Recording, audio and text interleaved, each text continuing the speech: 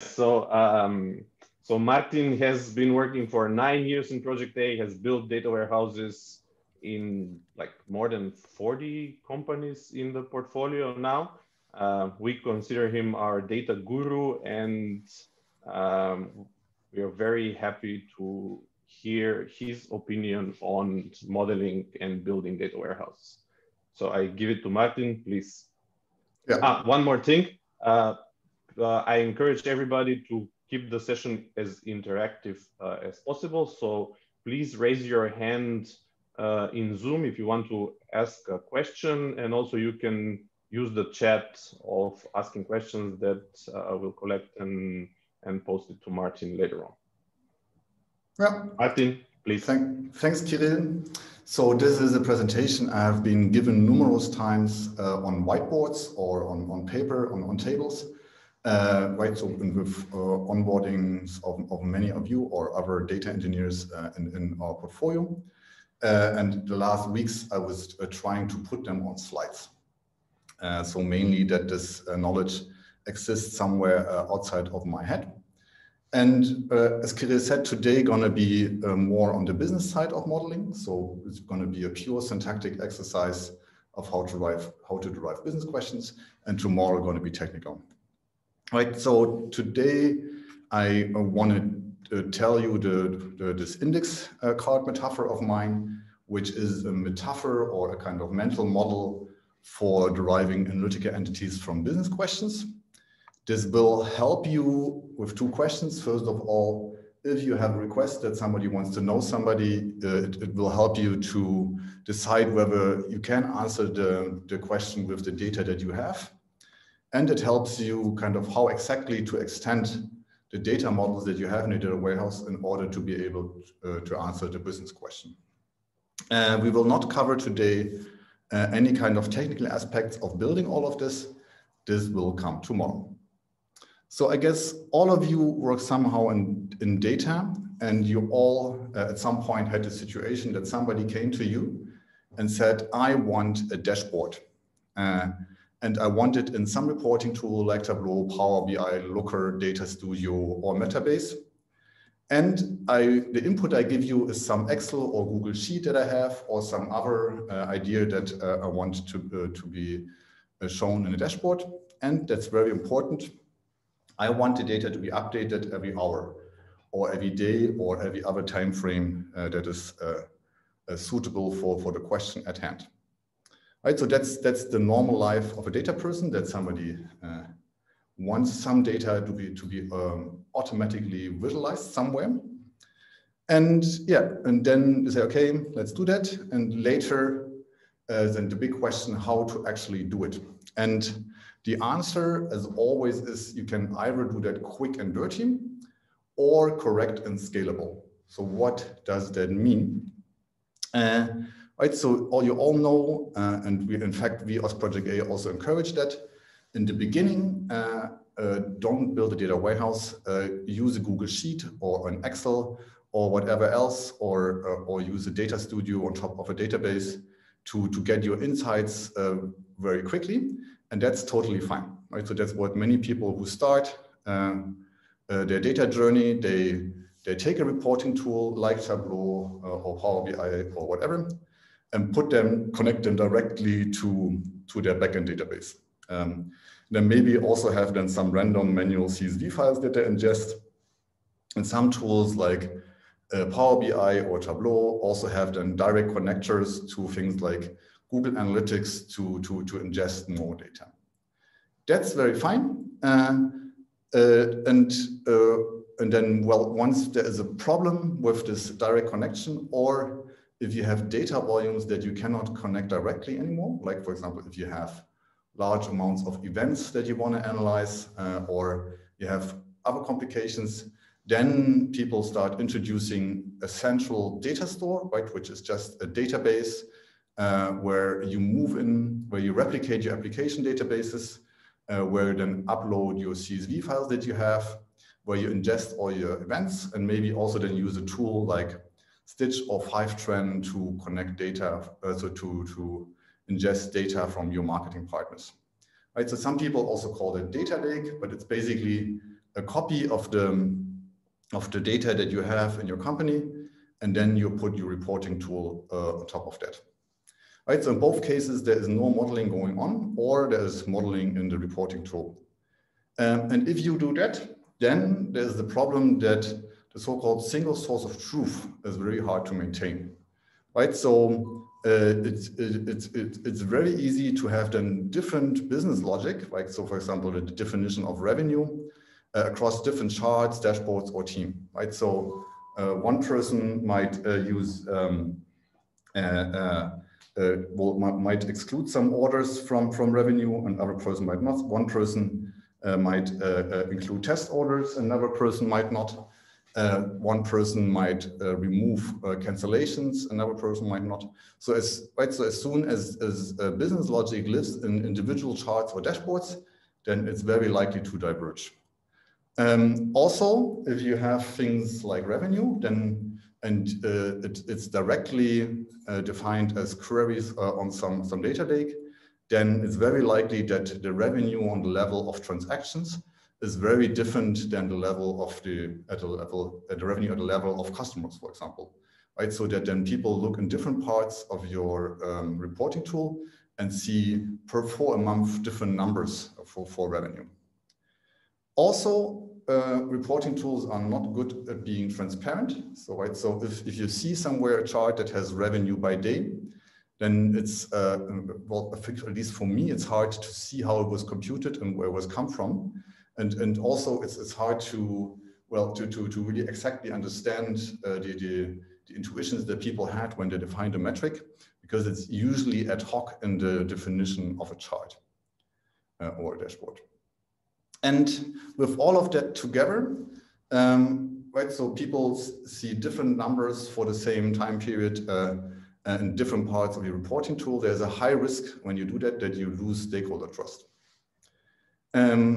Yeah, there is one exception that is Looker. Looker has this lookml schema in between your reporting tool and your data sources, where you can have some sort of single source of truth by exactly mapping out what revenue means and what an order is and so on. Did somebody have a question? No. Yes. Yeah. First, thanks a lot for this presentation. Looks wonderful already. I'm just kind of confused. I still don't understand why a single source of truth is hard to maintain. I mean, obviously, you have the different dashboards and different logics, but the source is the same, right? So why is it hard to maintain when things are just using it differently?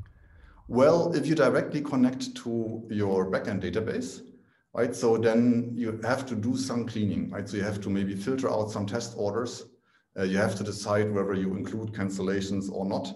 And so there is business logic in your dashboarding tool, and that will very likely diverge across different parts of your reporting tool, right? Because it has to be repeated over and over in different parts of your reporting tool. Yes, but then what's hard is to maintain the reporting tool itself, right? Or no, I mean that's a good start, and it's easy to do, but the problem will be so the risk of that is losing trust, because people will not trust the data that you have because it's not consistent in itself. And if you don't have that problem, then this approach is absolutely fantastic, right? Because you don't need to kind of model data. Okay. Yeah, I think it will become obvious a bit later on. Yeah. Yeah. So business logic in the reporting tool is also hard to scale with business complexity and team size, right? So business complexity is if you not only measure orders or customers, but lots of other processes around, like activities of sales agents, calls to a call center, marketing sessions that happen somewhere, and right, or changes to transactions, changes to products, and right. So in a transactional business, you can easily have 50 or more analytical entities, and and that adds a lot of complexity. Also, team size is basically when your data team grows more than one person who maintains dashboards. right? And so if you have lots of business logic and lots of entities, and you want to change your definition of revenue, then well, then some poor soul has to go through all the charts that use the definition and change it. And it's very likely that a person will forget that. Also, if you want to then have consistency or kind of how different people in the data team define revenue, you have to do that by convention, right? So you maybe have to write down what filters to set for when you want to have revenue for a given time period. Also, it then usually gets messy when you want to join data, right? So you want to, for example, combine session information from your tracking tool with transactions from your backend. So this is then often hard to do in Tableau or reporting tools, although they all have some way of doing that, but with quite some limitations. And that's the third part of why it is not a good idea, is that if you have your business logic in the reporting tool, then the data is siloed there. Right? So in Tableau or Power BI, it's very hard to extract row-level data, but you might want to use somewhere else. Right? So if you want to use the revenue per customer to do some machine learning or to fill or to drive your CRM tool, then although some of the tools provide that, it's hard to get it out again with the definitions that you have there.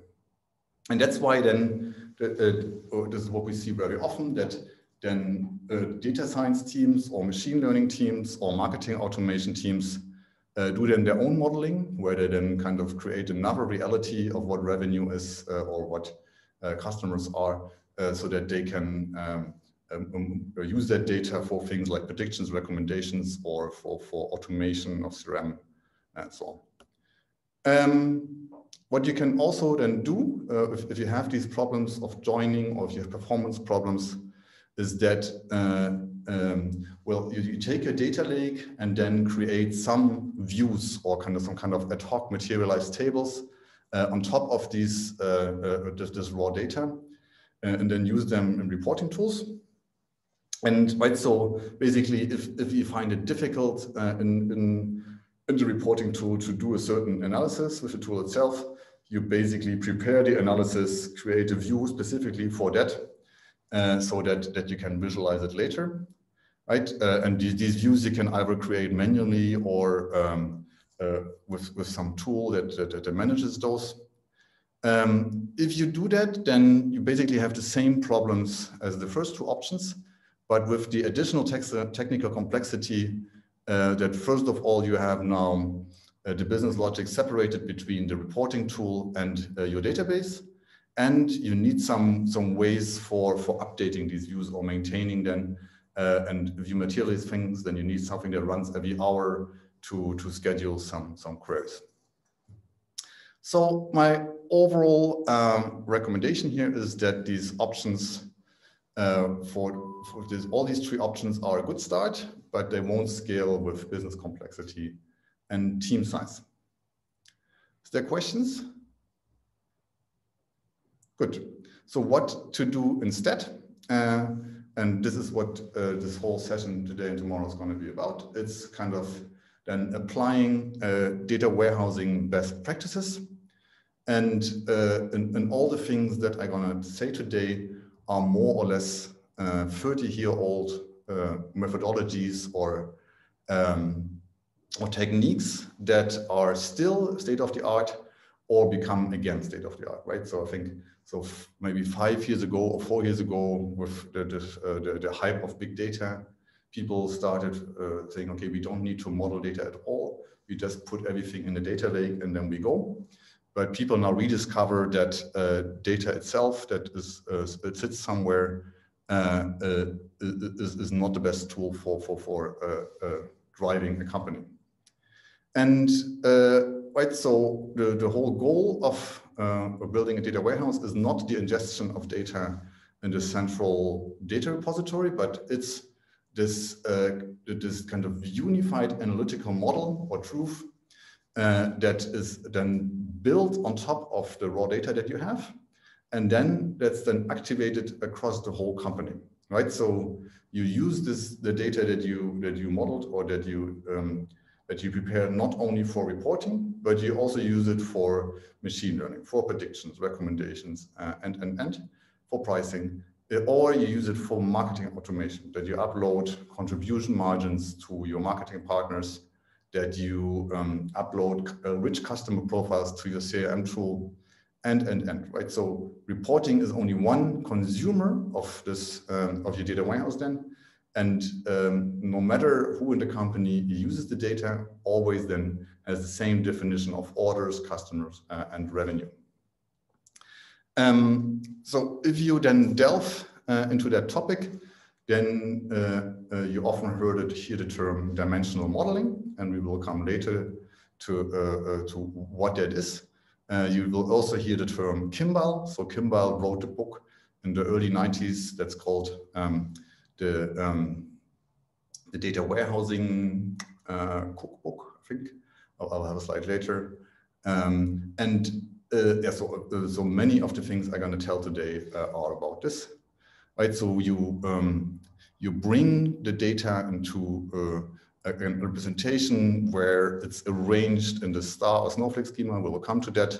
It's normalized. That means that the information is not repeated and assigned to the right tables or entities. It has referential integrity. We will also come to that. And has a consistent naming.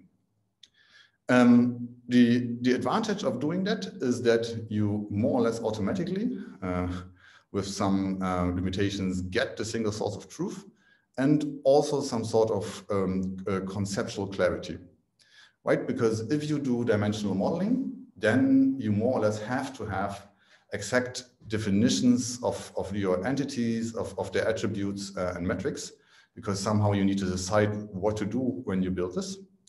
And this has the really nice side effect that it forces a company to agree on how they think about a business process, right? So what exactly revenue is for them, what exactly customers are, what other transactions are, and so on. We will come to that.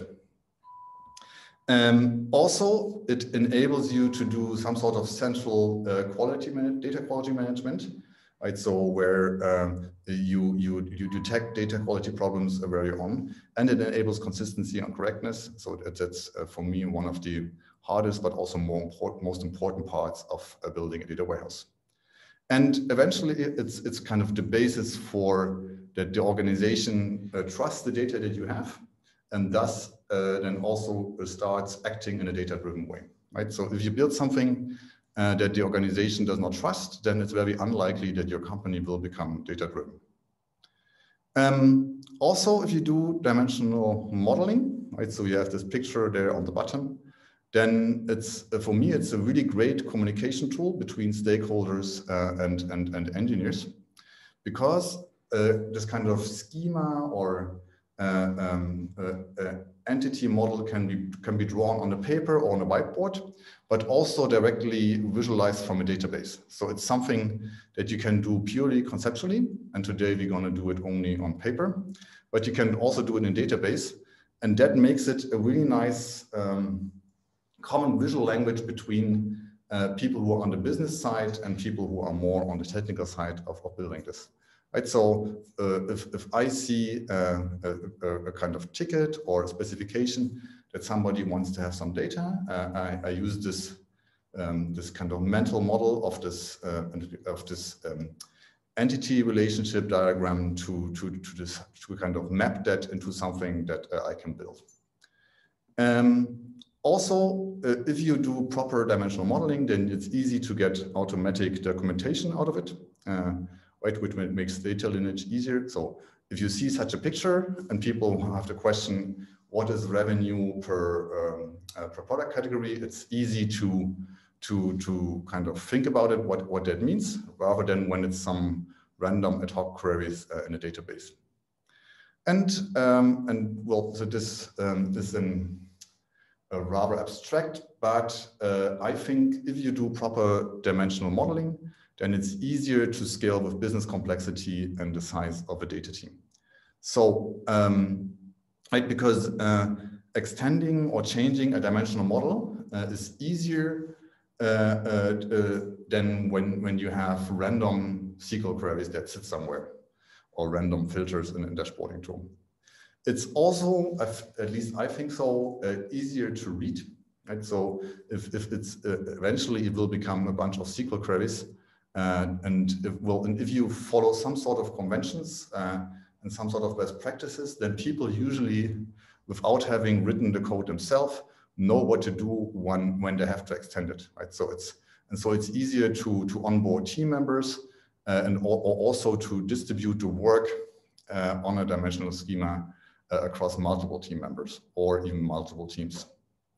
And I think also if you do that, you have to have at least a chance to stay very agile, to have faster development cycles and have a more robust and stable system compared to always putting out fires and fixing ad hoc stuff.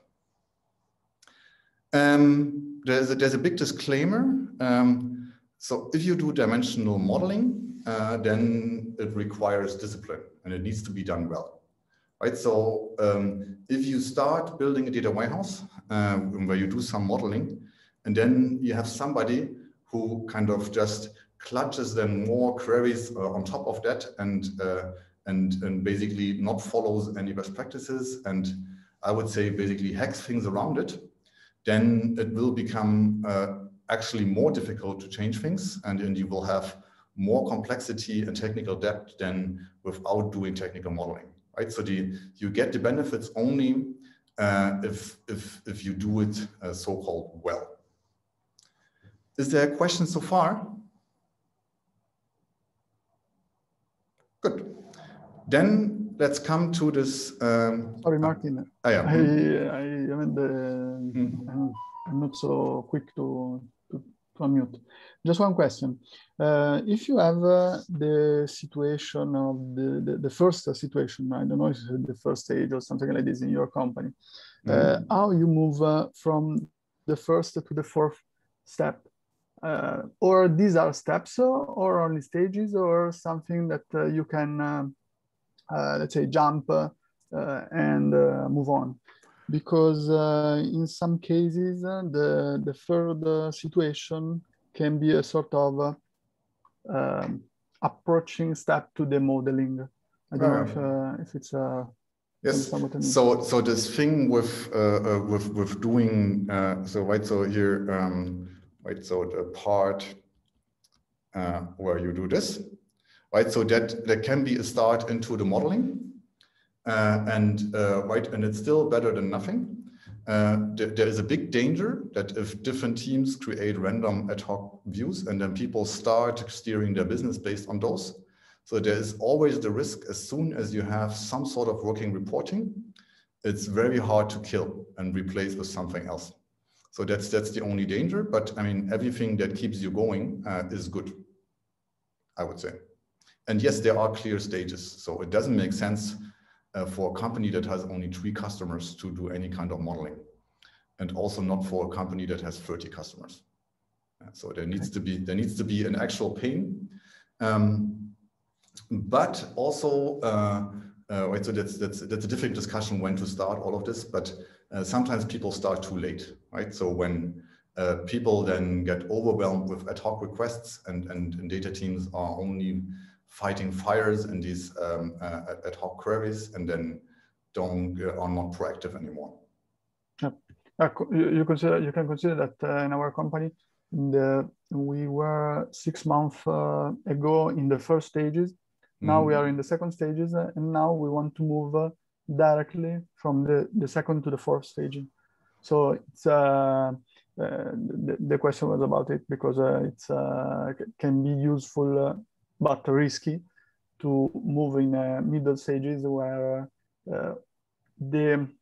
let's say the department that are owner of the specific entity or the specific understanding of the business can create a sort of glossary for all the company about this definition.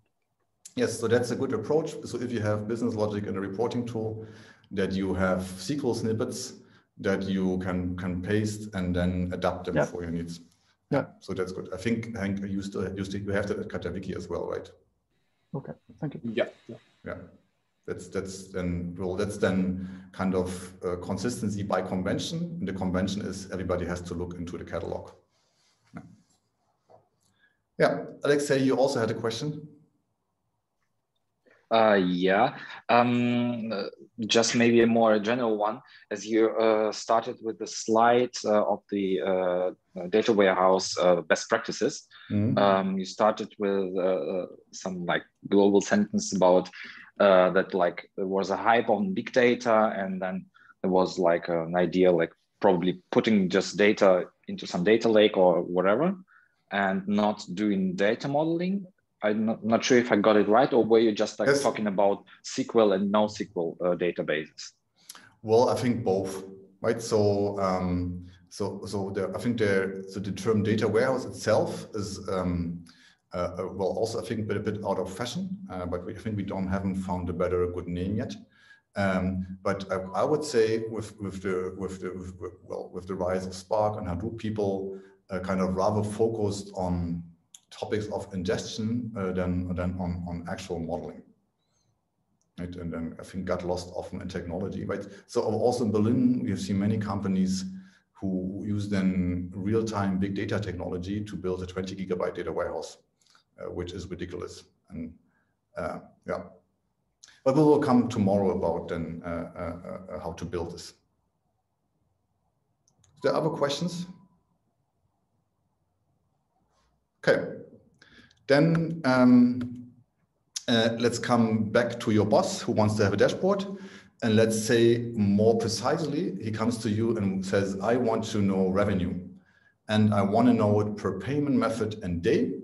And I also want to know voucher usage, right? So take that as a kind of minimal requirements engineering or a minimal stakeholder request. And so what do you have to do then? Right, so your task is to do several things when you do this dimensional modeling.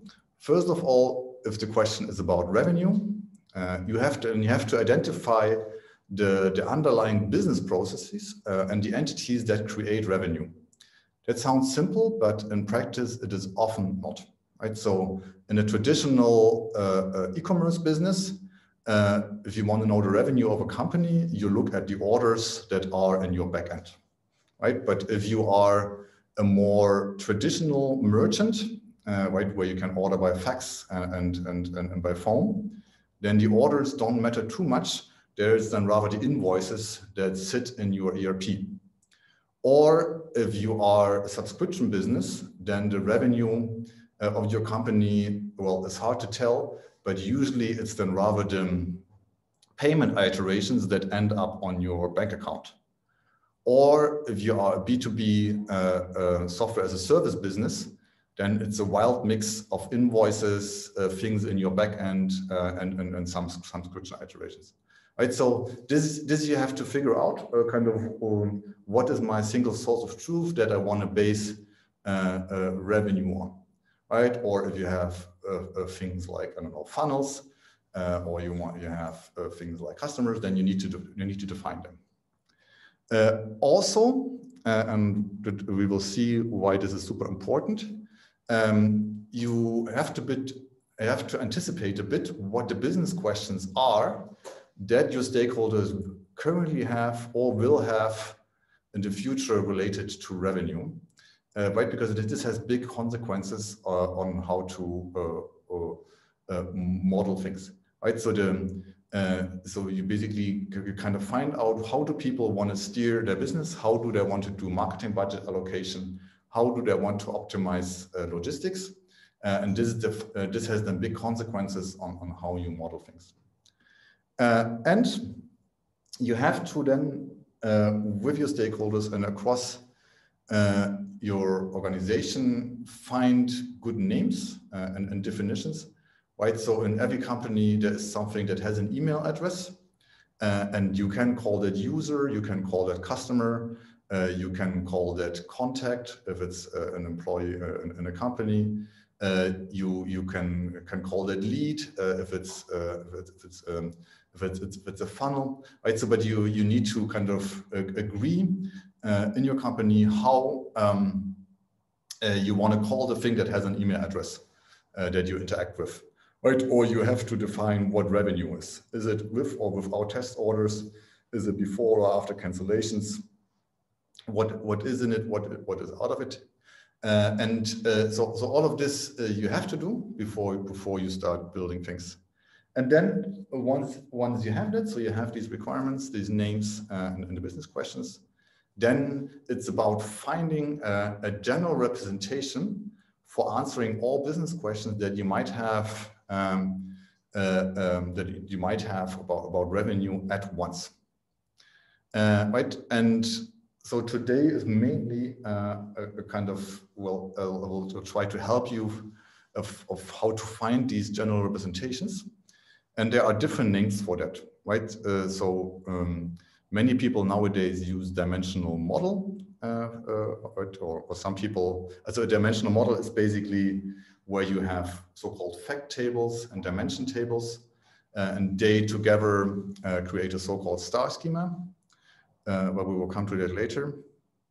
I personally like the term cube because it has this notion of multi-dimensionality, but we stopped at Project A, we stopped using the term cube because it's perceived as too old school. Right? It's associated with BI tools like Microsoft Analysis Services or Cognos or MicroStrategy from the 90s. And so people think it's something that lives in these tools. And so to avoid confusion, we stopped using the term cube already a while ago. My personal preference nowadays is to speak of data sets, right? So it's the same thing, but for me, it's then entities that are connected and have metrics. Yeah, so, right, so now your boss wants to know revenue. And so I want to give you a metaphor that makes it for you very easy to how to model these business questions. So for me, if I think about those, I often think of a data set or a so-called cube as a stack of cards, right? So physical cards. And some of you know that in the past, I was doing this exercise here now with actual physical cards on a table. That's currently not possible with Corona, unfortunately. And so there, in this card metaphor, there are only 4 rules. The first one is that each card of each of these cards has a fixed set of fields, and then there are 3 allowed operations. One is simple aggregations on single fields. The second one is filtering, and the third one is grouping. Let's come to an actual example. So, we have, let's do an e-commerce case where you have orders, and then you create one card for each order that ever happened in your business. So here we do only 3 because otherwise it might be a bit exhausting. And what you do is you put data on fixed fields, right? So here is the order ID with the order with the ID 1. Here is order 2, and here is order 3. Then you have a field for the customer ID. So this was customer 1, this was customer 2, and this was customer 1 again. Then then you put some sort of date on it. And of course, you don't write there Monday, but you do a nice UTC time zoned timestamp. I'm just to make it shorter, I wrote here Monday. This order happened on Wednesday, and this one also happened on Wednesday. And well, because somebody wanted to know per payment method, you say this order was paid via PayPal, this will be paid via invoice, and this was also paid by PayPal. And lastly, this order had a card value of 10 euro, this also of 10 euro, and this had a card value of 30 euro. Right, so you take the information that you have and that you want to analyze and put it onto fixed fields of these cards, and you write them down. And also you don't worry about normalization yet, so it's just fields on cards. Then the first allowed operation is to do simple aggregations on single fields. And with simple aggregations, I mean actually only things like sum, averages, counts, and distinct counts. So we rarely see in the Project A portfolio that people use other aggregations than those. Right, so you can define the number of orders as the count of the order ID. So you go through all these cards and apply a count on this order ID field. So here we have 3 orders. Or you have the revenue. So basically you go for each of these cards and sum the card value. So overall the revenue here is 50 euro. Or if you want to have something like the average card value, that would be the average of this same field. Right? So again, you go for each card, you count them, do the sum, and then divide them. Right? So that's very simple. It's easy to understand. It's easy to compute in a database. So databases are good at aggregating. It's also easy to parallelize, right? So you could imagine a database having these orders in different partitions, for the one partition for each day. So you could kind of count the number of orders, or you compute a revenue for Monday separately from for Wednesday, and then afterwards combine those results. And you can also do things like pre-aggregations, where you take the metrics and create an aggregate table or something in memory that has already the revenue per day pre-computed. Of course, that's usually not enough. So you want to have complex things like contribution margins or revenue, which are a rich combination of other metrics. And these you can, of course, build on top of these simple aggregations, right? So then in your reporting tool, that you say the contribution margin is the revenue minus the cost of goods sold minus. Yeah. Right, so that's the first operation you do. The second operation is filtering out cards. Right, so if you want to know the revenue on Tuesday, then you go for each card. Sorry, the revenue on Wednesday. You go for each card, check whether it's on Wednesday. So the first card is not on Wednesday. The second card is on Wednesday. The third card is on Wednesday. Then you apply your simple aggregation, in this case, the sum of the card value. So the revenue on Wednesday is 40 euro. Right, so that's very easy. The third allowed operation is grouping. Right, so if you want to know the average card value per payment method, what you do is you go through all your cards and put them on different stacks depending on the thing that you want to group. Right, so you, for example, here the last card goes on this stack. It's the PayPal stack. Here you have the invoice stack, and this one also goes to the PayPal stack. Right, and then you basically apply your aggregations. So the average card value for PayPal is 20 euro, and the average card value for invoice is 10 euro. Right, so these are super simple aggregations. So you write things on your cards, and then you take your cards, always take one card off the stack, decide whether you filter it out or not, maybe build substacks if you want to group, and then apply aggregations. Right, so that's very, very simple operations that are there. And they are so simple because imagine doing that with millions of cards. Right, so going for each card, building substacks, aggregating, and so you could do that. So if Weavers would be sitting in a room and I would have here a stack with 2,000 cards about orders, I could give each of you a stack of 100 cards, tell you to do the filtering, grouping, and aggregation, and afterwards we would combine the results into a final result. Right, so this is also how databases work. This is also how reporting often was done on actual index cards before we had computers. Right, so if people wanted to, well, count things, for example, and right, so this metaphor is a kind of analogy for you to mentally keep things very, very simple. Is there questions about this? Hopefully it will become a bit more clear when we also talk to what's then kind of implicitly not allowed, right? And the first thing that is not allowed when you only have fixed fields, simple aggregations, filtering and grouping, is to looking at other cards, right? For example, if you want to know whether an order is the first or second order of a customer, right? So then you have to look at other cards to figure out what was the first, right? So you have a stack of 1 million orders, and what you would first have to do is you would have to kind of group them first by customer, then sort each stack by the order date, and then take the first one off the stack, right? Which is a much more heavy operation than just in parallel going through these stacks. And what in a reporting tool, you could do stuff like to take the rank over a partition by customer ID and order by day, right? So that's possible.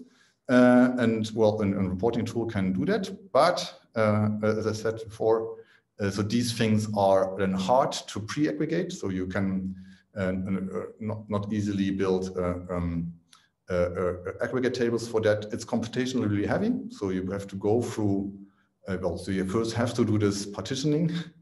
And again, you will have a business logic and a reporting tool if you do those. Much simpler. Yeah, Karim, you have a question? Yeah. Sorry, why is it not allowed? I mean, I understand it's heavy, but why is it not allowed? Or for these reasons. So it's business logic and a reporting tool. It can be slow, and you have it. Well, if you wanted to use then the order rank somewhere else, for example, in your marketing attribution, then you cannot because it's living in your reporting tool. okay, I see. What you do instead, and this is always the solution to everything today, is you pre-compute in your data set. Right, so the query on the left, you run that, and right, if you run it in your ETL, then you have all the time in the world to do that.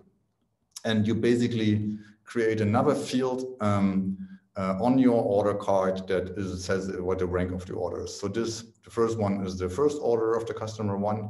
This is the first order of customer two. And this is the second order of customer one. Yeah. The second thing that is not allowed is what I call here complex aggregations or business logic. Right? So for example, if somebody wants to know how many orders had a voucher. So this order here had a voucher value of €5. This order had no voucher, and this order had a voucher value of €10. Then you could easily do something in your reporting tool, like when the voucher value is not null, then 1L0. And it has similar problems as the one before with looking at other fields, that it's again difficult to pre-aggregate. It's also often difficult to push down to a database, right? So that so simple aggregations like count, distinct counts, sums, and averages can be computed in SQL in the database. Often for these kind of logics, a Tableau or Power BI has to get all rows, has to get all orders out of the database and then apply this logic in memory, which makes it kind of by many magnitudes slower than if you can do so-called push-down computation to a database, right? So where the actual computation happens in the database. And again, you have business logic in the reporting tool, which I would say is in general, as you maybe heard already, undesirable. And again, the solution is to pre-compute that in a data set. So basically, you create another field that is basically says this is the number of orders with vouchers, and it's 1 when there was a voucher, it's 0 or null when there was none. I always prefer null, but depends on the business question. And here again, it's 1 for this order that had a voucher. Yeah, Karim. Okay, yeah, sorry. So I mean, some slides back, you had this the data warehouse modeling. So you have the data sources, different data sources, and then you have the central data store, right? Mm-hmm.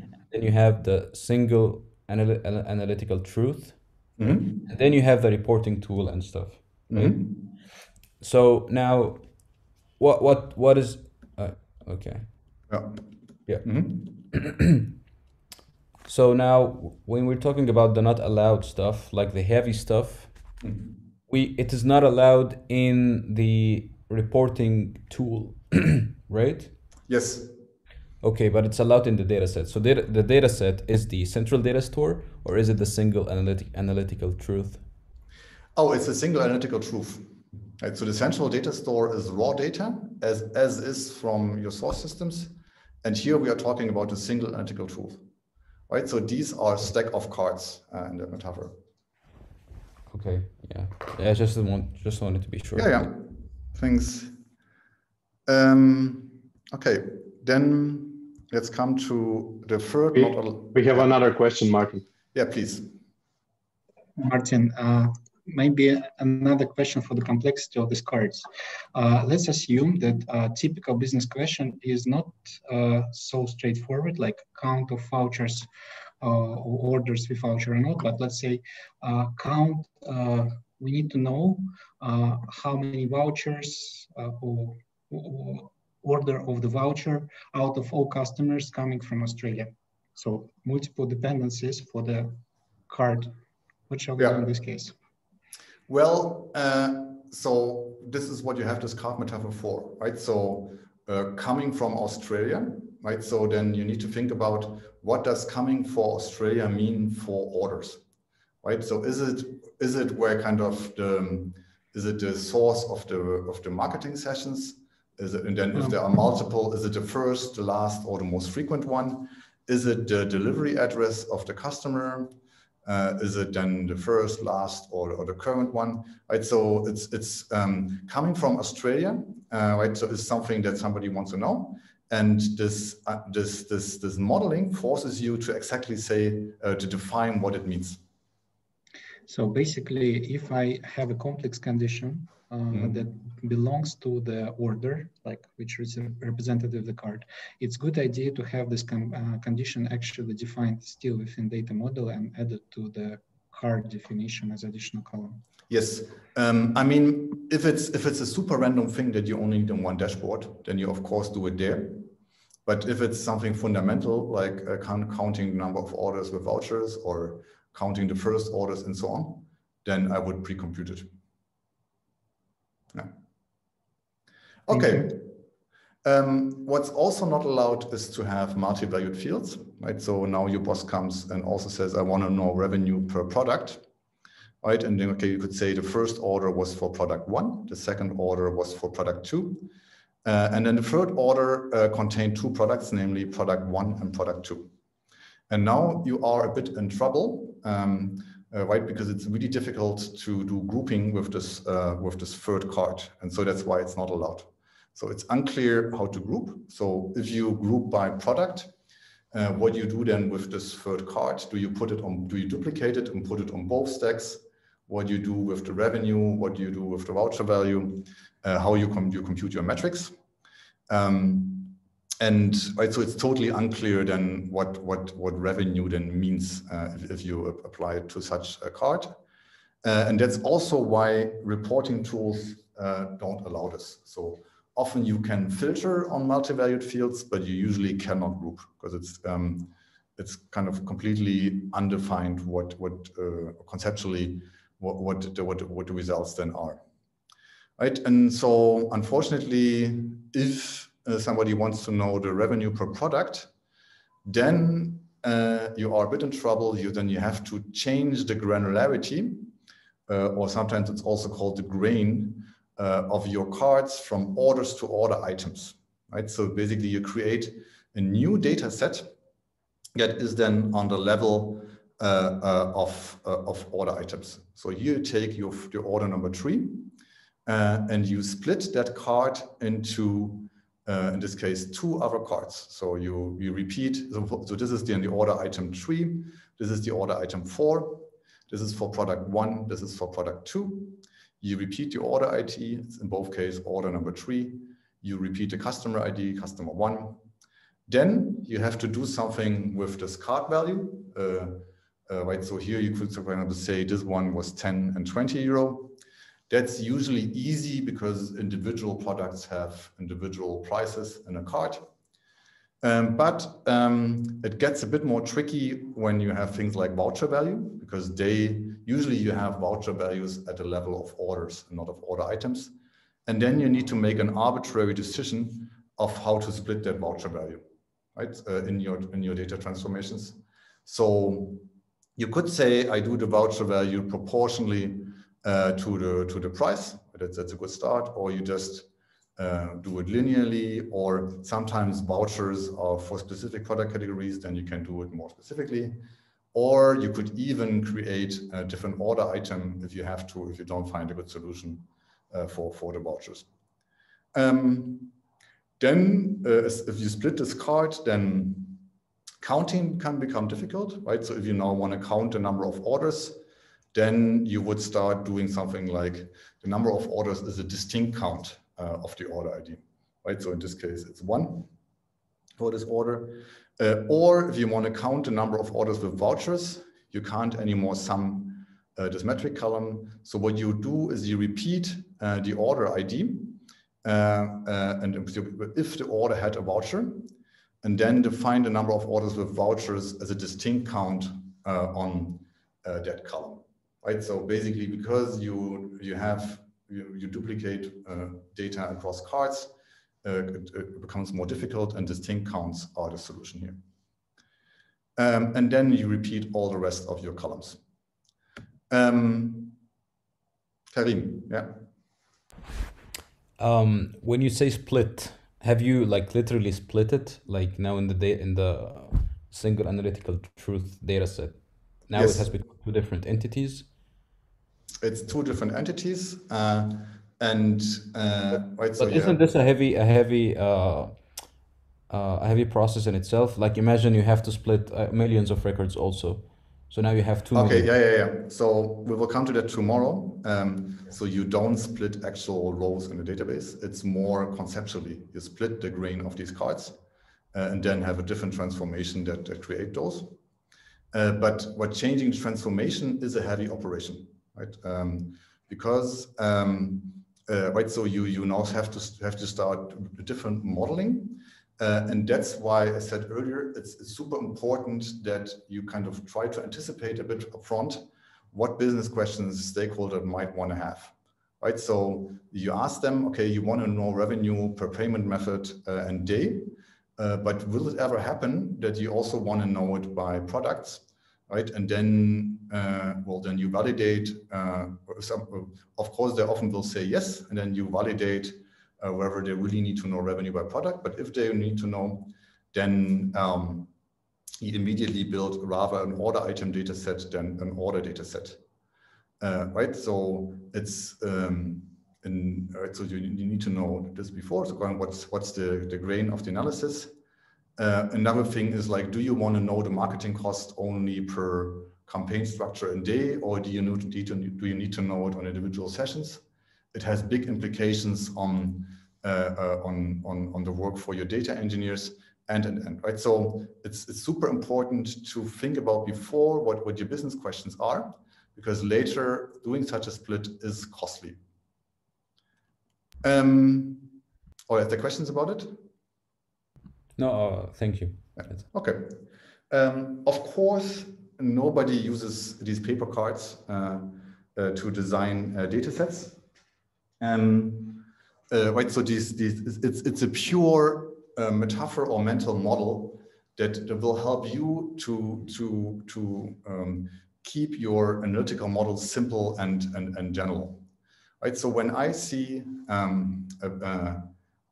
business questions somewhere in a ticket, and I see the entities and the relations between them, I can immediately see whether the business question is possible to answer with the data that I have or not, right? And also it forces you to to think about what is the source country for an order, and it forces you to think about how things stay in relation, and this is really healthy, and I think a very valuable tool. This is compared to, I would say, doing things in Excel. In Excel, you can easily do something like revenue per outside temperature and day maybe, right? So you have one column per day, the revenue. You have another column by day, the outside temperature. And then you just divide them by each other, right? And so this is a mental model that many people that got to use to work with Excel have. In Excel, you divide or you combine arbitrary cells with each other in arbitrary ways. With this dimensional modeling, it's not that easy. So if somebody wants to know revenue per outside temperature, then you have to think about what exactly does the outside temperature for an order mean? Is it the average temperature of a day when the order was placed? Is it when the order was delivered? Is it the temperature in Germany overall? Is it temperature at the delivery address of the customer? And so you basically really have to think about, how do I get temperature on the card of an order, and how do I get revenue of the card of an order? And that's a hard mental exercise, how to do that, but it will ensure that there's a single source of truth about outside temperature related to orders. So it's a nice tool for you to think about business questions and entities. I would never expose that metaphor to stakeholders, right? So if you tell them, I cannot easily do outside temperature per revenue or revenue per outside temperature, because I cannot do that with my card metaphor, then your data warehouse modeling will be perceived as a technical limitation, right? And so, and then people will, so they don't care about your troubles about modeling. So they just want to know, of course, sometimes it makes sense to say them it's stupid to do revenue per outside temperature, but they don't care about your internal modeling. So it's something that you do between your analysts, between the people who do requirements engineering, and any kind of people who build the representations in the data warehouse. Right, so that's this. So I hope I helped you to thinking in terms of these cards that you physically go through, that you filter a group and then aggregations, helps you to keep very simple and general representations. And yeah, so I think we are really good in time. So then let's come to other common modeling problems that we've seen in the project A portfolio. And of course, I will not continue doing this with cards because it's a bit, well, take some time to prepare. And also when we discuss entities or data sets, we usually don't use cards, right? So it's more a mental metaphor. We of course use tables, right? So on a whiteboard, in Excel, in a Google Sheet, etc. Right? So the same cards that we've seen before, you can of course also conceptualize them as a table with rows. So here are our 3 orders, and I will do that from now on. So one thing when you think about business processes, then it's very often very kind of tightly connected to time, right? So most business processes happen over time, and you can conceptualize them very often as series of events, right? So an order is an event where somebody placed an order. A customer can be an event where somebody registered their email address at the backend. A product is an event where a product was created somewhere in the product information system, and an end, right? So most business processes result in events created by some business process in the company. And these events can often have very different time perspectives. And this is can be confusing to consumers of your data sets if they then have 5 different timestamps on the same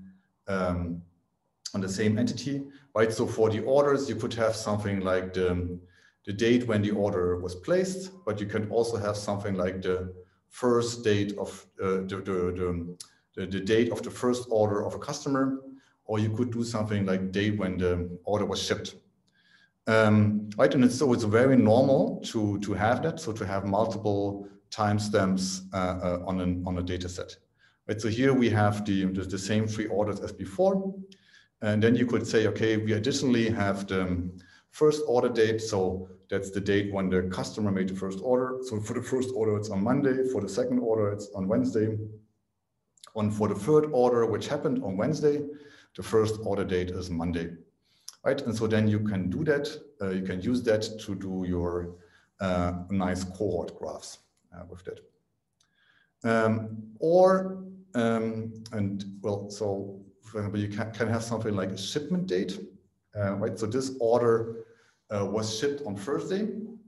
They are super hard to understand by users, because if you filter your revenue by shipment date, then the overall sum of the revenue will be different from the revenue by first order date or by order date, because it's partial, right? So not all orders here have a shipment date yet. So that's we typically try to avoid those because they're really hard to understand. If the meaning of a metric changes depending on which filters you use. So there you have to be really careful that people do not get confused. Otherwise, right, so the message here, usually time is something where your business processes happened over time, and it's okay to have multiple time perspectives. You just have to explain it really well to your stakeholders. The second thing is, right, so far we just talked about orders and customers, but sometimes people not only want to know what the last state of a customer or the last state of an order is, but they also want to see what the state of an entity was at a current point in time, or when changes to these entities happened. Right, and so this is because in every company, statuses of orders or attributes of products or categorizations of customers or any kind of other object can change over time. So it's really normal, and sometimes people want to look at these changes. Right, so at the level of orders can be statuses, whether the order was placed, paid, shipped, returned, or refunded. For customers, you might want to look at funnel stages, right? So it was created, then maybe marketing qualified, sales qualified, 1 and M. Right, so people can change teams. That's often important if you want to look at performance of sales teams. And so normally in a business, entities change their properties somehow over time, and that needs to be reflected in your analytical entities. And there are 2 ways of doing that. One is so if you have a thing like an order, then you also have an order event entity, which is basically then around the question, what happened to an entity over time? And one row in such a data set is then a change to the entity. Right, so here you have the order 1. And then on Monday, the order was placed. On Tuesday, it was paid. On Thursday, it was shipped. Right, and so then you basically you have in the stack of cards status changes to orders. And then you can do nice metrics. For example, you can compute days since the order happened. You can also compute how long it was in the status and how long it took to the next status, and. If in reporting, you usually have then some weird metric, which is something like number of order events, which is the count of these cards. Right, and so then you could easily do a diagram of how many different kind of status changes happen over time. And because that's sometimes a bit not so nice for end users, you could even do something. You could even do something where you make it more explicit, where you do metrics for status changes. Right, so you say here on Monday, number of orders placed was 1. On Tuesday, the number of paid orders was 1, and on Thursday, the number of shipped orders was 1. Yeah, Karim, please. It's me this time. Sorry. Hi. So once I had to do this exercise when I had to calculate the time spent in each stage. I'm just wondering, is there a best practice to do so? Because I had to do this in Power Query and it was pretty painful. As always, pre-compute in your data warehouse. Right, so it's a heavy operation because you have to partition by the order ID, bring them in order, and then with a window function compute the difference to the previous one.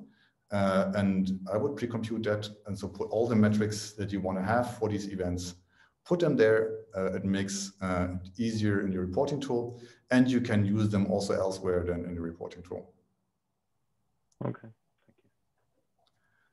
Okay, I am Karim. Yeah, so I have, I don't know if it's an engineering question or what. So what you said before, anticipate the questions that the customer will ask, right? So the different queries that you would actually want to execute. So is there kind of a process before, I mean, kind of a process that is like a meeting where the engineers and the customer sit down and like they decide upon which queries they're gonna show on their dashboard? Yeah. So yes, so that's the whole point of this modeling. So far we are not building anything, right? So we are building mental models, and you don't discuss these mental models with your stakeholders, but it helps you to model the business questions that your stakeholders have. And of course, you have lots of meetings where you ask them. Ideally, you don't ask them what kind of chart do you want to build or what kind of dashboard. You ask them, what is your problem that you want to optimize? What is your business question, right? So what kind of data or information does your team need to optimize their processes, or to create a better customer experience, or to improve marketing efficiency and so on, right? And so you rather start from the business questions or the things they want to optimize, and then derive these entities and dashboards. Right, so sometimes people come with an Excel where they say, I want to have this chart, and then you have to do an additional round and understand why they were building this chart and how do they use it to improve the business. I see. Yeah. So it's like what I'm asking is, like, in terms of software engineering, for example, we have the requirements. Yeah. So here we are absolutely on the requirements engineering side. Yeah. Right, and so this whole index card metaphor is a tool to do good requirements, right? So because it's a kind of perfect tool between more business-oriented people and more technical people. Yep. Okay, right. So if you have these changes happening to entities, right, in this case to orders, then there is a problem. You don't know, right, because on Tuesday it was paid, on Thursday it was shipped. And here you don't know what the state of the order was on Wednesday, right? So because it has this event perspective, it has changes over time. But sometimes people want to know what the status of an entity has been at any given time, right? And so what you then do in this kind of history entity is that you do one row per entity, and every day since the first time this entity appeared somewhere. Right, so now you have again the order 1, and you have all days since Monday in this table, and then basically on days where nothing happened, you repeat the last status of the day. Right, so on Tuesday the order became paid, and on Wednesday it was still paid.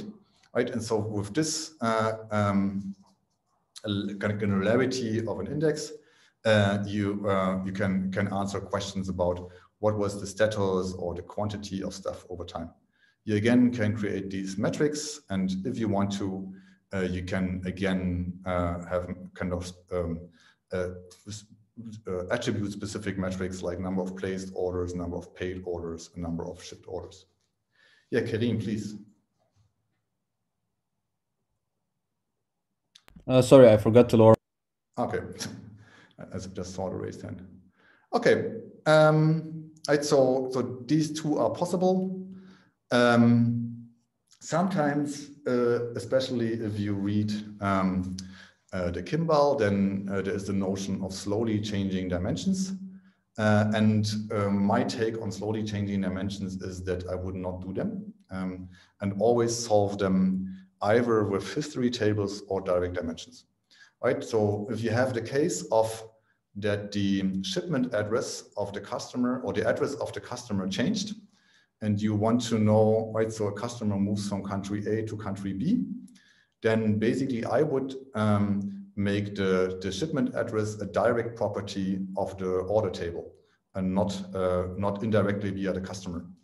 Or if the sales agent changes its team from one team to the other, and you look at the performance of sales teams, then you basically make the team and the sales agent separate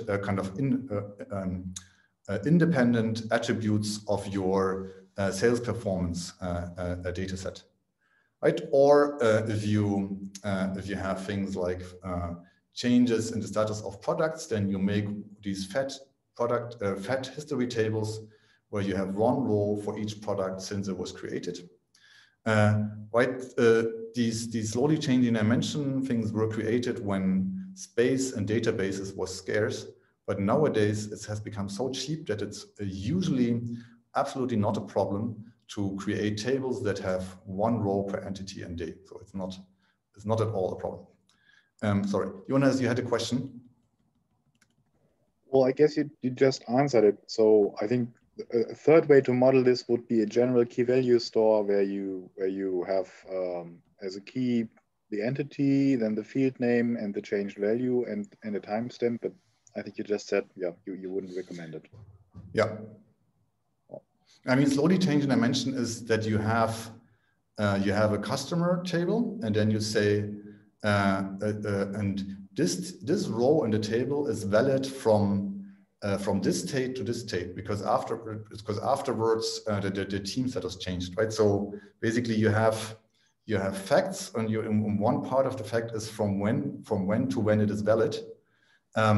And this does not really work well with people who have to consume their data, because then if they join these dimensions, they always have to kind of include the time range from when this information is valid. So it's hard to first of all hard to build, hard to think about it for consumers, and well, it can be done much easier with history tables. So for me, there is no need anymore to model slowly changing dimensions. All right. Thank you. Yeah. One thing, right? So often, so here you have to choose between this event perspective. So what are changes to orders or histories? What was the status of something at a given time? And you can combine those. So this is a pattern that Selim from our team did first, I think, at Pet's Deli a few years ago. Right, so you can again call that history entity, and then you have both the state of an entity and changes to the entity in the same table. So again, also you have one row per entity and day. So here is as before, the history table. So 4 days. On Tuesday, the order became paid. On Wednesday, it still was paid. And so this is the kind of status perspective of the thing. But what you also can do is now say, okay, on Monday, the number of newly placed orders was 1. On Tuesday, the number of newly paid orders was 1. Then on Wednesday, nothing happens. And on Thursday, the number of newly shipped orders was also 1, right? So where you have different metrics for the status of something and different metrics for changes to the status. This is nice. It often really can make sense, especially if you combine them with other metrics, right? So for example, if you have a fintech, then you have things like portfolios, and they have values, and they have assets under management, and they have then there's also metrics for kind of how much money is flowing out, how much money is flowing in, and you also have status changes. So it might make sense to combine this history perspective with the event change perspective. Yeah. So, but we also we haven't built that too often, but it's a nice thing to keep in mind because it's more general and more powerful than having separate event or history entities. Yeah, and also it only works if you have a finite set of states, right? So if you have 50 order statuses, then I wouldn't do that. Yeah, so much more difficult than changes to entities over time is changes to metrics over time. So let's say the order 2 from our example got canceled on Thursday, right? And so there are now many things you can do. The first one is you just remove the row from your stack of cards. And if you do that, of course, it's possible. And I've seen many companies doing that. Often that's also the way how orders get canceled. And looking at you, Jonas, and Adventurers, just somebody leads the order and that's it. That's not so nice if somebody has business questions around the canceled orders. And it's also not so nice if you already reported the revenue for Wednesday. Right, so don't do that. The second option, and again, also don't do that, would be so kind of if the order was canceled on Thursday or was canceled at any kind of time, you just set the revenue to 0 or the card value or whatever. Right, so you kind of retroactively correct metrics so that so that then the meaning of this card value becomes a different one. So it's the not card value, but the revenue after cancellations or similar. I wouldn't do that because I said before. So this has the problem that if you already reported the revenue for Wednesday, then this will change the revenue for Wednesday, and people hate that, right? So it's even more difficult if you do financial reporting for your investors or for any kind of other performance reporting, right? So if the revenue for April changes depending on when you look at it, that's not so nice because people really hate it. So there are reasons why numbers can change retroactively, right? For example, if you have a funnel and you have your registrations from February, of course, people have to know that the current conversion rate and the current number of won deals can change over time because sales funnels take long, right? The same with attribution. It can happen that a click that I made one month ago on a website can change its attributed value because later on with the same cookie, I made an order, right? So, so there are good exceptions where it's okay to change, to change metrics over time, but I would be very careful and people don't expect it, right? So also in attribution, you then typically limit the number of look back window, how far you look back to maybe 28 days, so that by now the numbers for April will stay kind of constant. Yeah, so right, so once you report a metric, make sure it doesn't change if it's a core metric of your company. That's why a third option, and I think this is what most people do then, is to create some sort of reverse order, right? So you basically have all your orders as before. And then for the same order ID, the same customer, in this case on the same day, so basically repeat all the attributes and then create maybe another field that's called canceled revenue. Right, so which has then minus 10 euro on that day. And then you define a composed metric of net revenue or whatever revenue after cancellations, which is then the revenue minus the canceled revenue. Right, so this is already much better because you can look then at the revenue for Wednesday will stay the same, but the problem is that the net revenue for Wednesday still will change, right? So this is already a step into the right direction. So you, the kind of top revenue that reported stays the same, But if you have something like margins, they will still change over time. And that can be desired or not. But if it's not desired, then do something where you really also tinker with what time is. Right, so here, and you introduce something like an accounting date where you say, okay, this order was on Wednesday, but the cancellation happened on Thursday, right? And then all the rest of the fields are the same. And if you report then the net revenue on this accounting date, then it was minus 10 euro on that Thursday. So, right, so the revenue that happens on Thursday, then all the cancellations from that day will be removed from that. Well, you could ask whether that makes sense or not, but people usually like that because this makes sure that metrics don't change over time. These are trivial examples now. It will get very, very tricky very, very quickly. All right, so what you do then with the voucher values of the canceled order items, what you do with the shipping cost, and right. And so here you see the core order item metrics from a portfolio company, HelloPrint.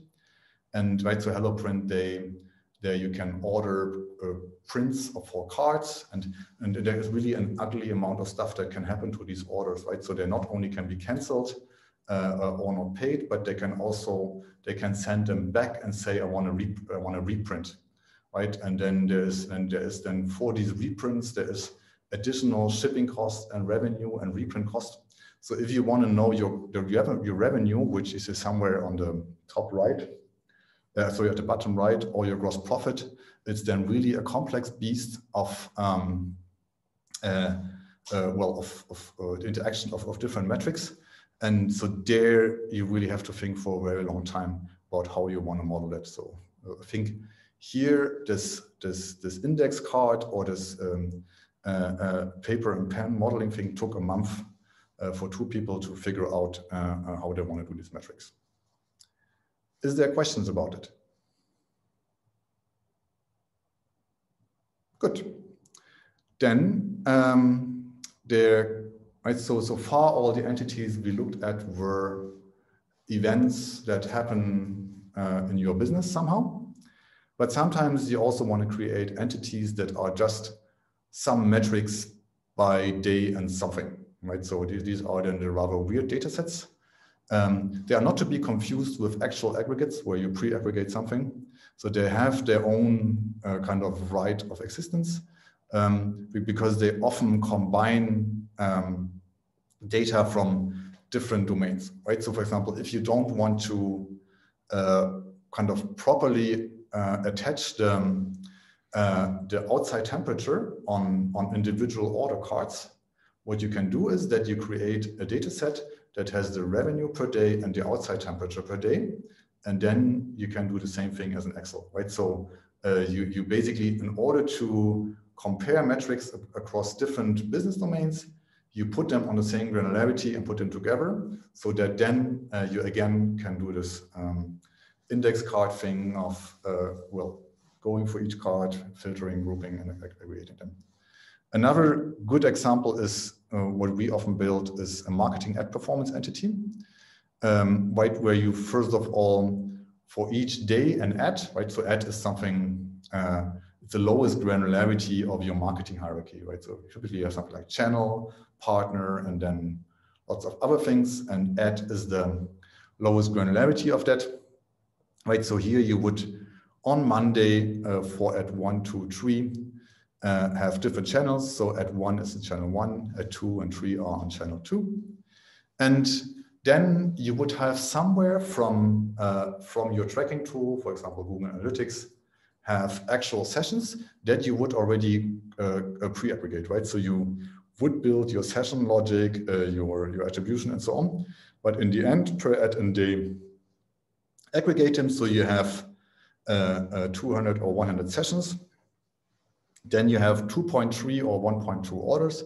It's often confusing to people, but if you do attribution, it can easily happen that you have 2.3 orders for a specific ad, right? So this is then attributed revenue and whatever other metrics you want to have. And then you can put that in relation to things you directly get from Google Ads or Facebook, like impressions, clicks, conversions, and cost. Right? So you would say, okay, the impressions that I saw on Facebook, and here the OS stands for operational systems, are for at 1 on Monday, 1,000 impressions, and for at 3, also 1,000 impressions. The clicks that I saw on Facebook and on Google and so on were both 250. The conversions, right? So, and these are the things that these tools are reporting to me, are 4 and 2. You see, it's different from what your attribution says. And then the cost that I got from these systems was 12 and €5. Then you can easily do something like an ROI, which is then the number of attributed orders divided by the not attributed cost from the operational systems. Right, and so this is really nice. So you have two different business processes. Well, if you count the clicks happening in Google and Facebook, a business process, but you have two different entities that work on different granularities, and you combine them. And this removes the need of kind of pre-computing marketing costs, for example, per session. All right, so because you go one granularity higher, and because this operation is very costly, right? So then things can happen, right? So this add to had attributed sessions, orders, and revenue on that day, but will, for some reason, no impressions or cost in the operational systems. But this add 3 didn't have, well, sessions in your data warehouse, but there were impressions and cost in Facebook. So there was some problem of linking those sessions to the correct ads, or maybe some tracking problem or whatever. But it doesn't matter, because on the level of the channel, which is here channel 2, you still have your attributed orders and the cost on that level, because these are defined as aggregations on these columns. Yeah. So do that. It makes things easier, right? So it's often done for performance reasons, but also to avoid doing complex business logic like outside temperature per order or marketing cost per session. Is there questions about this? Okay. Then the very last of these patterns is something that is, well, really synthetic. Is usually some sort of business targets data sets, right? So companies often want to know what is for a certain team or for a person or for a country or for whatever, what is the budget? So what did we plan? Where are we compared to that plan? And maybe also some predictions. So if everything goes on as currently is, so how will we end up? And then this per team, per person, per country, for a quarter, for a month, or even a week, and certain metrics. Right? And there you can do super weird data sets. Right? So assume that today is we are at the end of May. Right? And then you can do stuff like, okay, I plan things for a whole team, namely the sales team. Or I plan things for an individual sales representative, in this case, Rob. Right? So basically you combine multiple entities on these cards. You can also have countries there, marketing channels, whatever your business decides to define targets on. Then you can have these targets on multiple timeframes, right? So the first one is for the month of April, and the second and third as well. The fourth is for the month of May, and the fifth is for the whole quarter that starts on the 1st of April. Right? So you can not only define these targets for individual entities, but also time periods.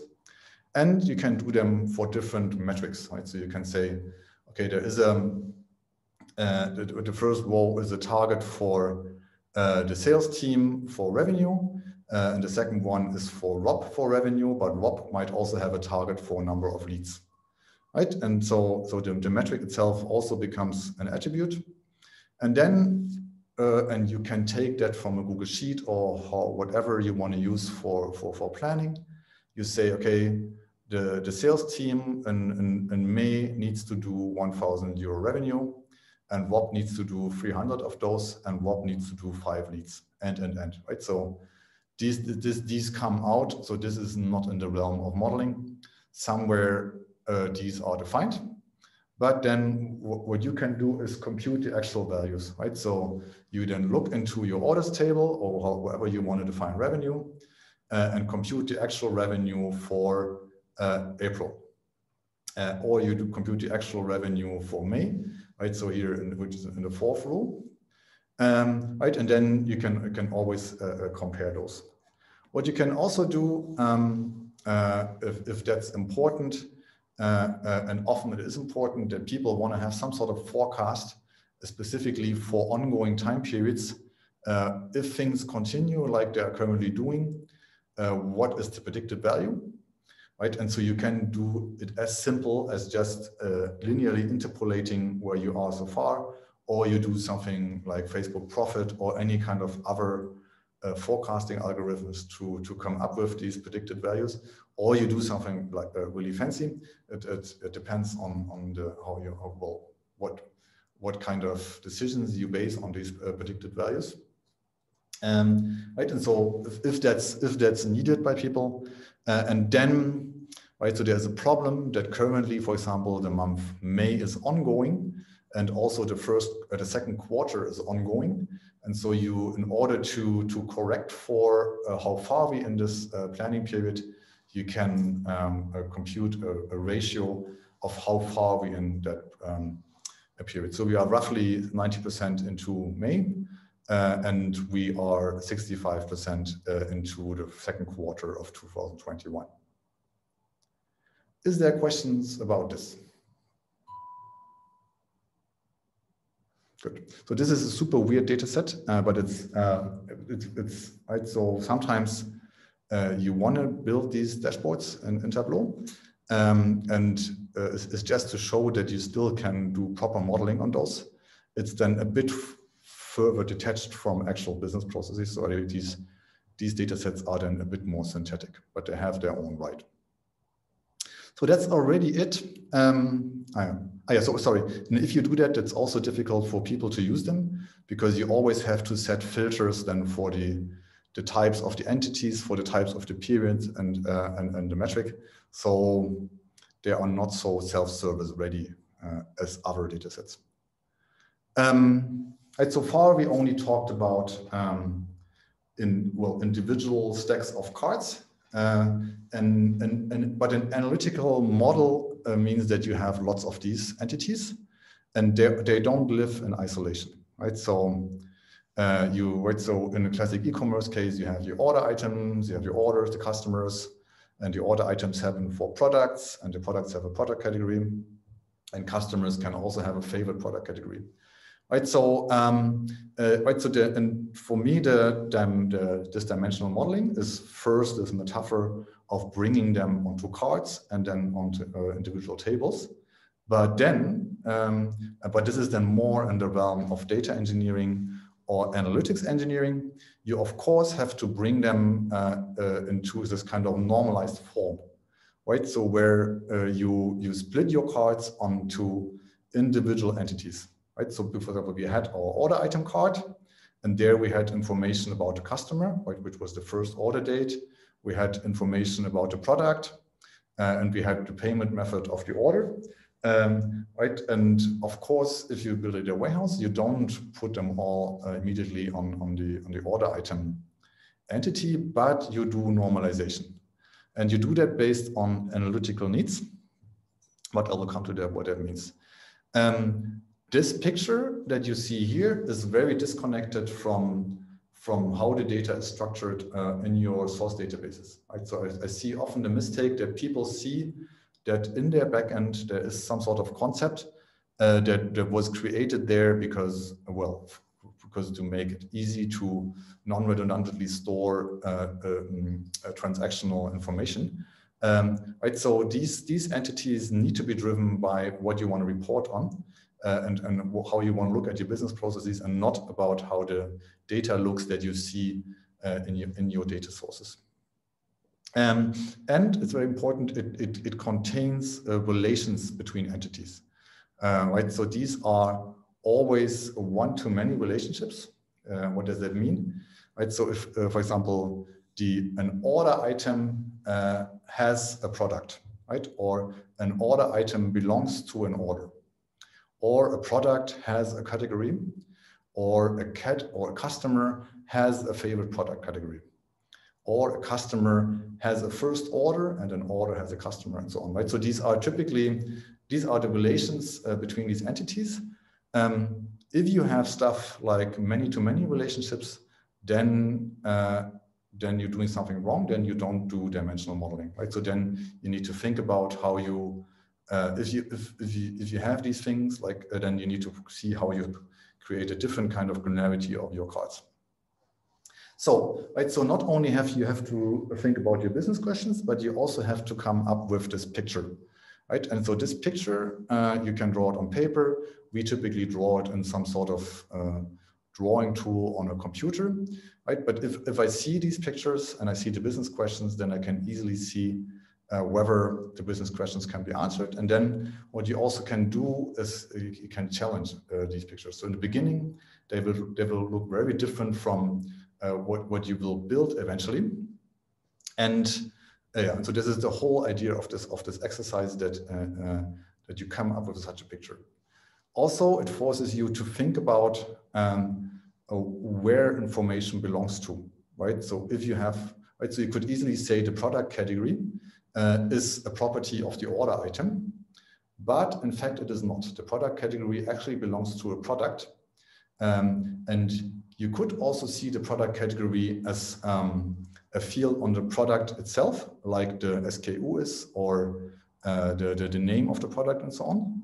But in this case, you have the concept of the favorite product category of a customer, right? And this motivates of making a separate a product category entity in this specific case. So if somebody says, I want to segment my customers by favorite product category, then you take the product category out of the product and make a separate entity, right? Same with zip codes. Zip codes, you can easily see them at a level of orders, but usually you want to also have the zip codes of customers or the zip codes of whatever, so you make them separate entities, right? So that's what I said.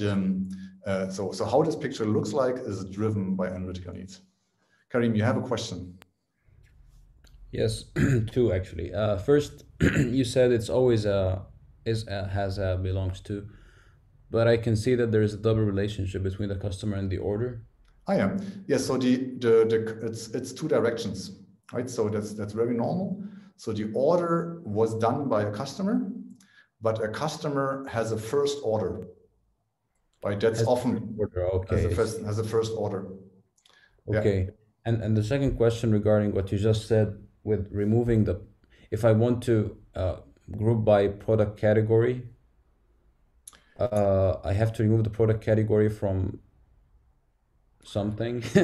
Yes. So so here we do dimensional modeling, right? So, and this is currently on paper. Later on, it's in the database. And normally reporting tools don't like these dimensional schemas.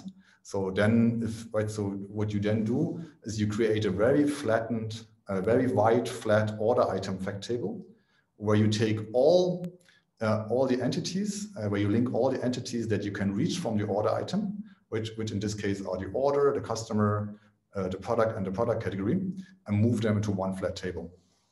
Some other tools like Looker or Power BI kind of work well with these joints, so it depends on what you use. But what do you mean by flat table? So in the end, so it depends on the reporting tool, but some reporting tools, or also a person who wants to have raw data in Excel doesn't want it, right? So it wants to have the revenue by product category. So they don't want to join the product in the product category. So you kind of make it easier for them by pre-joining these entities together. And if I pre-join, this is not a flat table. This is then a flat table. Not. Or, it is. Right. So the point is, I will come to it tomorrow. So you build that highly consistent referential integral dimensional model. And afterwards, you can do with whatever you want. You can flatten it in various ways. Then we'll export it wherever. But right, so but first you build this. Okay. To get to the single source of truth. Okay. Okay. Of course, as I said before, this requires discipline. All of what I said today is also written in this book. And I encourage you to read that. It's really boring at times and has also lots of jargon that is, well, from the early 90s. But still, you can read it in an afternoon and will save you a lot of pain later. It has quite some outdated advice. For example, right, so in the past, people were doing doing the star schemas to save disk space, right? So that's not the case anymore. So nobody cares about this or storage space. For me, it's about single source of truth and conceptual clarity, right? And so this is not correct anymore. Also, there's lots of things about slowly changing dimensions. I would straight away skip those chapters. So it's they are also done for the sake of saving storage space. It's not anymore. Otherwise, it's super excellent. This is from the introduction, right? So the presentation of data must be grounded in simplicity if it is to stand any chance of success. And simplicity is the fundamental key that allows users to easily understand databases and software to efficiently navigate databases. In many ways, dimensional modeling amounts to holding the fort against assaults on simplicity. Right? So it's a tool so that for a very long time, you can scale with business complexity and team size if you stay disciplined. That's it. I think we got quite well through in time. Happy to answer your questions.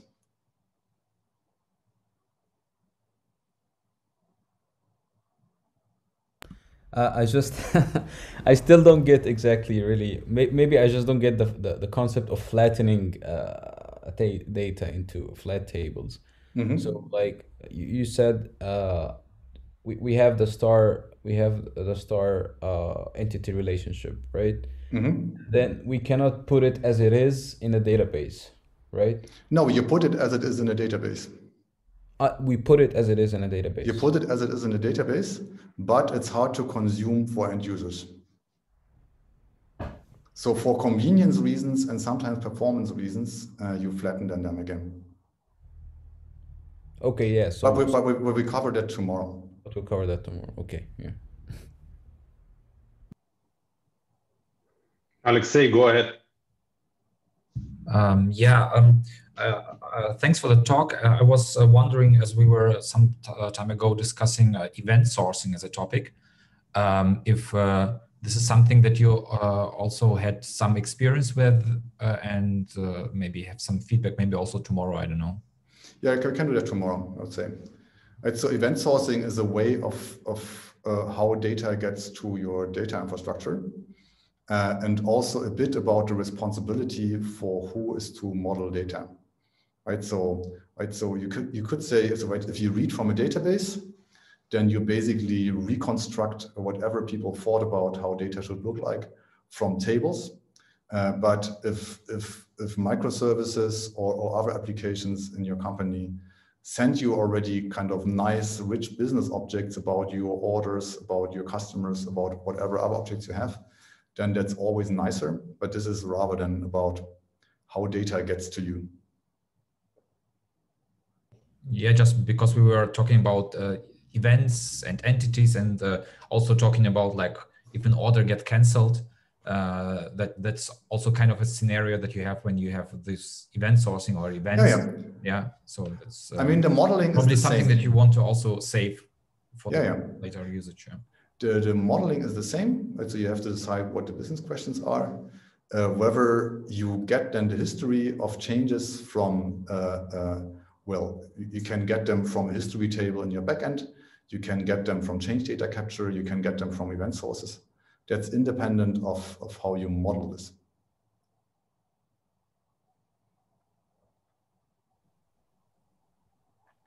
Does that answer your question, Alexei? Yeah, it's all fine. It's all fine. Yeah, okay. Is there anybody else with a question? I can ask one that I can think of quickly. Then we go to Ying. So Martin, yeah, this was great. I always enjoy this session. So we have a lot of analysts as well here in the call and data engineers. How do you, can you comment on how do you see the responsibility about data modeling in general in a data team? That's a very good question. Sometimes I think, why am I standing here talking about business questions? I'm a technical person. But in the end, right, so I'm responsible for building something well, that is consistent and correct and scales with business complexity and team size. So I would say it's a joint responsibility, but if nobody does this, right? So it's right. So right. So you have people who require, who gather requirements, and that can be just okay. I need to know revenue per payment method, and then it's the poor data engineer who has to then discuss with the analyst what that actually means, or what revenue per outside temperature means, right? So. So it's unclear, right? So we see data teams where this modeling part is done by domain experts and people who are really well deep into the business processes, and then the data engineers get already really well specified data sets or entities, and then to build. Sometimes it's just okay. I need to know revenue per payment method, and then there's the data engineers who are in the lead. In the end, as I said, if you are not disciplined with this modeling, then you create lots of technical debt that is unmaintainable. So I think that's why I'm speaking here as a technical person. So in the responsibility of avoiding technical debt. Okay, thank you. Ying, please go ahead. Yeah, thanks, Martin, for the fruitful session. One specific question on the example that you were listing out regarding to the app performance entity. I record that you recommend saying we slice the data on the very low granularity, which is the ad level, but in some cases we don't have all the metric associated to the very low granularity, saying for this case would be ad. For example, the impression that we don't get on the ad level, but rather on the higher granularity. In that cases, what would you recommend saying if we get the impression on the aggregate level on the higher granularity? Do we create some dummy ad IDE still sitting in the app performance entity, or you were saying we create other entity that kind of reporting the metric on the other granularity, but it's also hard to maintain for a source of truth? That's kind of like puzzling me. Actually, I want to hear your opinion. So right, so it can easily happen that you have an affiliate partner. Where you just get one invoice per month and you're kind of 1,000 euro on that ad.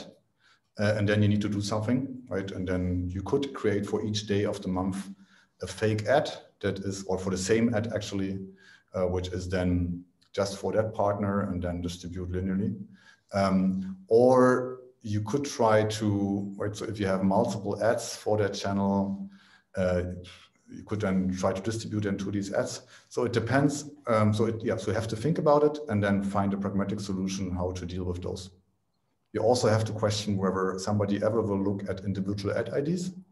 Normally people don't. So people optimize their Google Ads accounts in Google Ads directly or in Facebook directly, and rather do the budget allocation on channel and partner level. But then if you ask them, okay, I need to know them on ad level. If you want to upload predicted customer lifetime value or actual contribution margin to Google and Facebook, then you need to have it on ad level. Yeah. Does it answer your question? Partially, I would say. I think what is struggling is, for me, is I want to create one source of truth, trying to slice the data as the lowest granularity as you recommend on the L level. However, not all the metric that is so easy and meaningful for us to slice and do the attribution. I mean, attribution you do on session level, right? So for this add one on Monday, you have 200 sessions in your data warehouse that you get from your tracking tool. And there you build a relationship to customers and eventually transactions, and then do attribution, right? So basically this ad performance thing here is where you take already your modeled sessions, then group them by ad and day, and maybe also things like country or whatever, so that you can combine them with the data you get from your marketing partners, which you only have on ad on day level. Right, so that's the point here, that sometimes it's hard to combine things. And so you make them to the right granularity, so the same granularity, so that you can compare them. And therefore, for your specific questions, this thing definitely will look different. And things are always easier if you just have channel and partner. Yeah. Yeah, thank you.